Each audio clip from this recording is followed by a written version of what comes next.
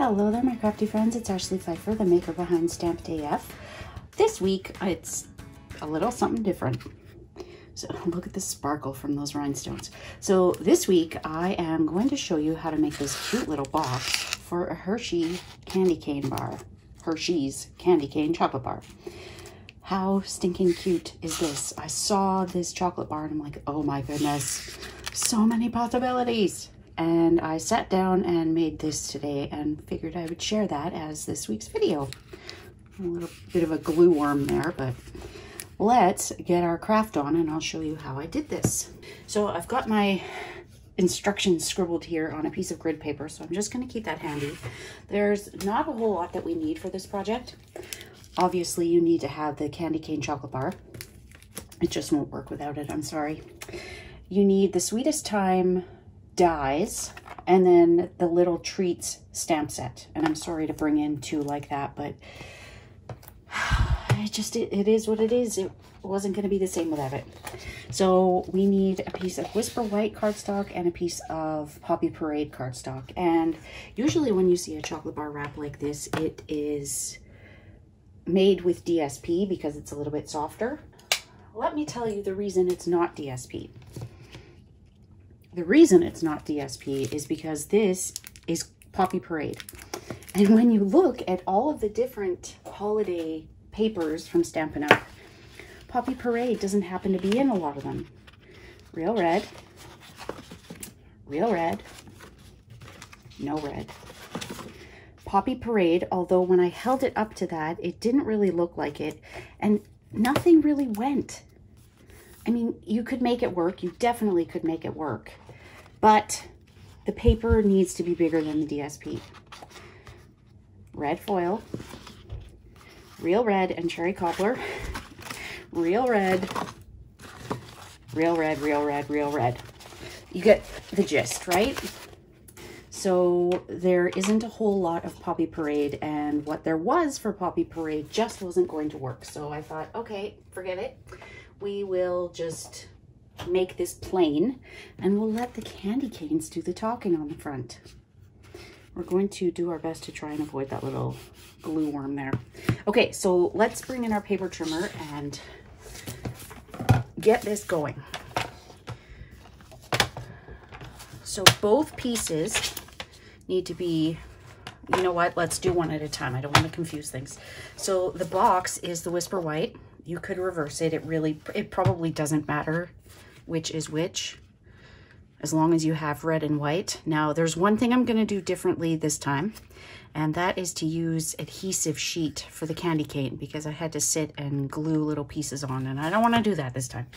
Okay, so for the box, we need it to be 5 5/8 by 6 1/8. So here is our, you know what, either way, it's not half of a sheet. So let's do 5 5/8. There's not much of a difference. So we can keep that as a scrap. And then we want to do 6 1/8. And it's kind of awkward there because it's right at the little join there. So we can keep this for our little tag. So on this side, the 6 1/8, we are just doing one score. I'm going to move my cutting blade down because I don't want to accidentally cut it. So at 5 3/4, we are going to score it one time.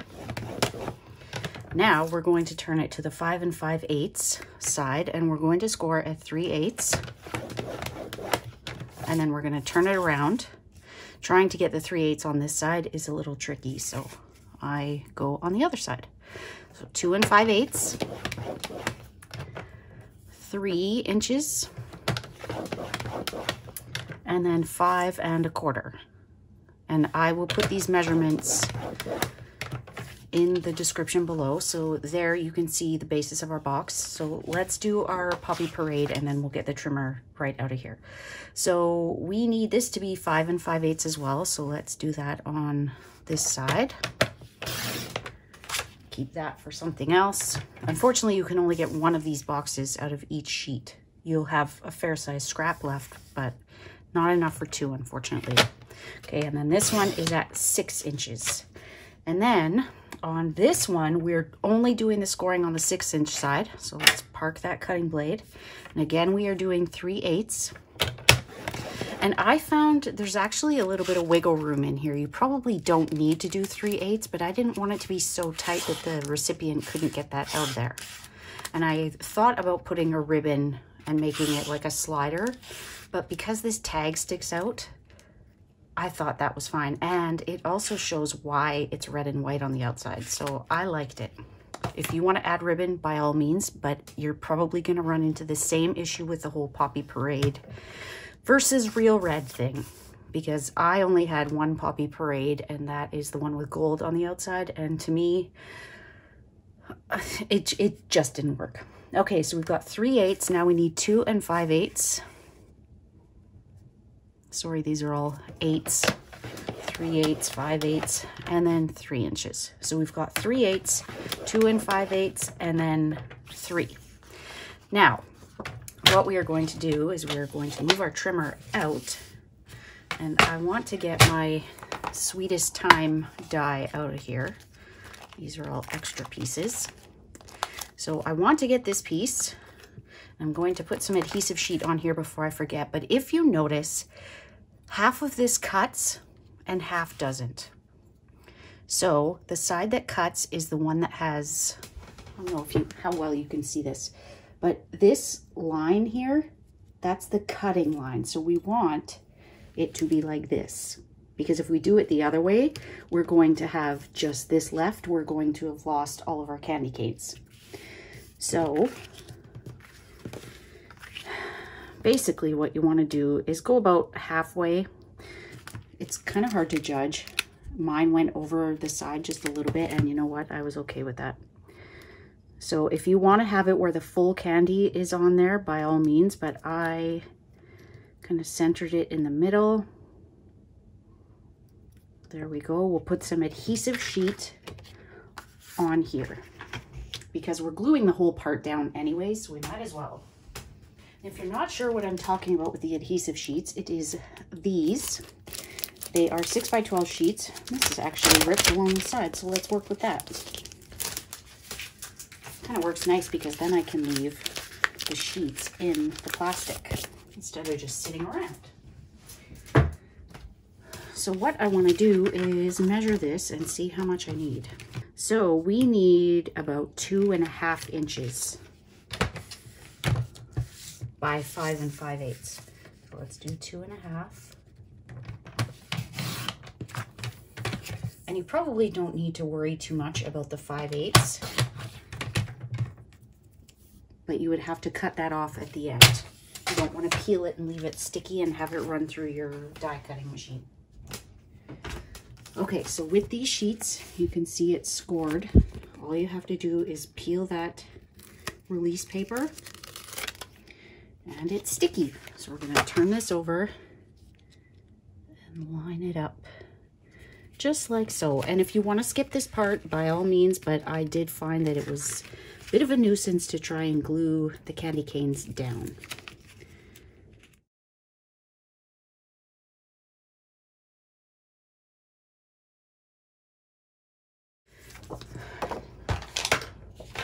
So I just need my scissors, and on one side I'm going to remove this tab altogether. I'm not going to miter those edges. I'm just going to cut right on the line. On the line, and then we'll take a little slice of pie out on the inside of the tabs. And same thing here. Doesn't need to be a big piece. Now, the other thing I need to do is I still need, oh no, I was gonna say I still need to do some scoring, but I have actually already done that. Look at me, I'm ahead of myself. And the reason I am folding this now is because if you notice on this one, I've got the red piece that comes up. I don't want that on this one. It was actually supposed to get tucked in, and I lost sight of that, so let's do it on this one.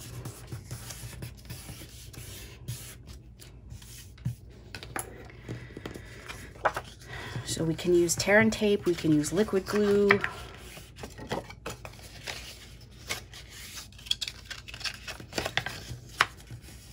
You could probably use Stampin' Seal Plus, but I'm not sure that it is narrow enough to fit on these little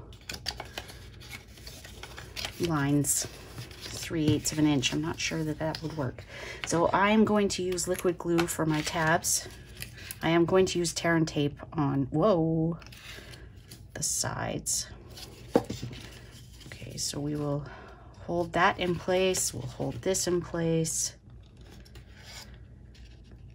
And if you're unfamiliar with this particular liquid glue, it sets in just a couple of seconds. So let's put a piece of tear and tape along here. Is it along there? Wait, that's not it.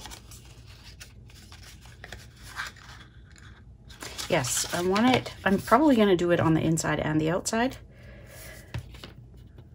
because it's easier to see on the red than it is on the Whisper White. So this part is going to get attached to, well, both of them are getting attached to Whisper White. Never mind. And if you can see how difficult it is to get it straight for me, can you imagine if I were doing that on Whisper White? So I never try and pull tear and tape with my fingers. I just pull it off like that. And I will tell you that has never happened before. Okay, so that is going on there. So let's, kind of nervous. I didn't do it this way the first time. So let's put our, we're still gonna have glue worms. We'll put some glue on here instead of tear and tape. And then let's pop this down there. This needs to go in.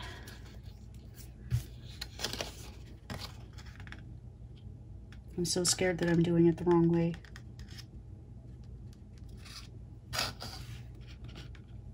Now that wrap doesn't line up exactly square with the box. You can see it's a good thing I use liquid glue because it gives me a few seconds to maneuver it. Oh, I'm so scared, guys. Okay, there's our red piece. So now I want this piece on the inside. I don't like it when the tabs come forward. I want it to look like a finished box. I will tell you, this has actually taken a lot more thought than my first one did. Now, the other thing I would suggest is putting your bar in here, and that will give us a little bit of, not leverage, but it will help to keep it square. Okay, so now we can do this side. Just hold on to these pieces to make sure that they are adhering. Oh, look, I put the tear and tape on the wrong side. I still ended up doing it the wrong way. Oh, look at that. Now we're gonna have a piece of tear and tape there. Okay, so I still did that the wrong way. Told you I was scared. I was scared.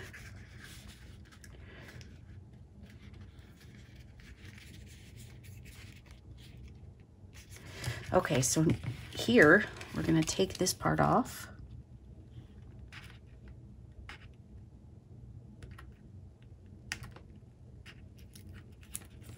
So this is our adhesive sheet. And like I said, pieces that were sticking before easily come off once that adhesive sheet is off. So I'm going to press this down and not worry too much about these little pieces that are still on there because I can use the putty end of my Take Your Pick tool to get them out of there. I can use the paper piercing tool side to get them out of there.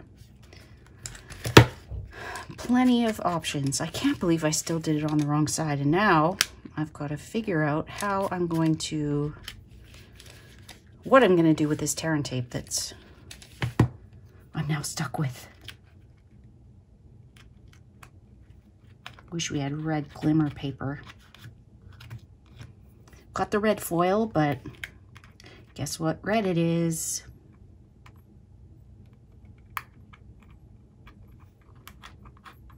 Gonna have to tell Stampin' Up! We need more Poppy Parade in our Christmas lineup. There's too much real red. There's also not enough or any Granny Apple Green. I have candy canes that I am using for my Facebook Live this week, and I'm actually going to give you a sneak peek. I've never done that before for two reasons. One reason. I never have my stuff designed when I'm doing the Monday video, but for the last 2 weeks, I've been prepared. Huh, go figure, huh? So I'm going to show you that, and the reason I'm going to show you that is that if you don't watch my Facebook Lives, you wouldn't necessarily know this. But I partner with Tiffany Almeida of Pretty and Paper Crafts in the US, and if you follow her, you know that every Sunday she goes live and she does her coffee and a card, and anyone that places an order with her that week gets the make and takes. Well, not any order. You have to order 35 US, and then you get everything for her make and takes. And I wanted to try that this week, and there's a special reason that I want to try it this week. So this year, I think Christmas is going to be different. We can probably agree on that, right? So we're not going to be having big family dinners and big family things. So I thought, you know what? We need to do some things that are mailable or deliverable. Like you can drop it off in someone's mailbox and still kind of wish them a Merry Christmas. So I made a couple of make and takes. And if you place, it's not going to be a $35 order because I am in Canada, and yeah. So if you place a $50 order with me this week, you will get the items that you need for these make and takes, which I will be showing you right away. I'm still trying to get red stuff off my hands. I should do something while I'm talking though, right? So this piece does not want to stick. So you are going to get everything that you need, sans the adhesive and the actual stamp sets, because you know that I can't stamp images for you. That is against Stampin' Up's compliance. So you will need to have the stamp set or the bundle that I'm using or equivalent. It doesn't have to be exactly like mine, but you will have to have some product in order to recreate them. So I will show those to you right away. And then I thought about doing the same for this video, but I don't know. Now, when I first got these Hershey candy cane chocolate bars, I saw them at Shoppers Drug Mart. Now, I should say all of this. I did mention I'm in Canada, but I can only sell within Canada. So anyone placing an order with me, it has to be in Canada. And if you are in Canada, you will have a Shoppers Drug Mart and a Walmart. So the first ones that I got were from Shoppers Drug Mart, and they were $1.79 plus tax. Well, I was doing my grocery shopping today at Walmart, and they are $1 there. So I thought about getting a whole bunch of them, and then thought, no, I'm not going to do make and takes for my video. But now I'm kind of wondering if I should. So let's have a different special for YouTube for my video. So if you place a $50 order, you will get my Facebook make and takes, which I will show you right away. And if you place, I always have an ordering special for $60 a month. And that this month is the metallic pearls. And if you don't know what those are, they are, mine are opened, obviously, but they are these gold and silver pearls. So if you spend $60 before taxes and shipping, you can get those for free from me. Let's say to get the YouTube make and take on top of your order. I'm looking for some rhinestones and they're not in here. If you would like the make and take for this, you are going to place a $100 order, and that will include my Facebook and YouTube make and takes. How's that sound? I mean, 'tis the season, right? We're all spending a lot of money anyways, whether it be for gifts or if it's something for you. So along the lines of the whole Poppy Parade rant that I've had, there are no Poppy Parade rhinestones. If you have the holiday rhinestones, guess what color they are? Those actually might be cherry cobbler, but they're not Poppy Parade is the basis, the moral of my story. So I just took my dark Poppy Parade Stampin' blend and colored those in. I've got the end of a sheet of dimensionals, so I am just going to move this around. So I will go over the make and take thing again when I show you what those ones are. You're probably like, would you just show them to me already, woman? Okay, so we're putting a little treat for someone sweet over here. Can be wherever you want, really. And then we are going to take your pick tool, and we are going to spread these around. Now, I will tell you that I like putting them, we might do a couple of big ones too. I like putting the little ones in the middle of the peppermints. So I believe there are 3. Oh, there might be 4 with that one. So in the middle of those little candies, I like to put a rhinestone. There are 2 small ones. My glue dots on my rhinestones are all wonky. I don't know if you can see that. I'll hold it up shortly. But the glue dots tend to stick out farther than the rhinestones do. Ever have anything like that? I mean, it doesn't bother me enough to do anything about it, but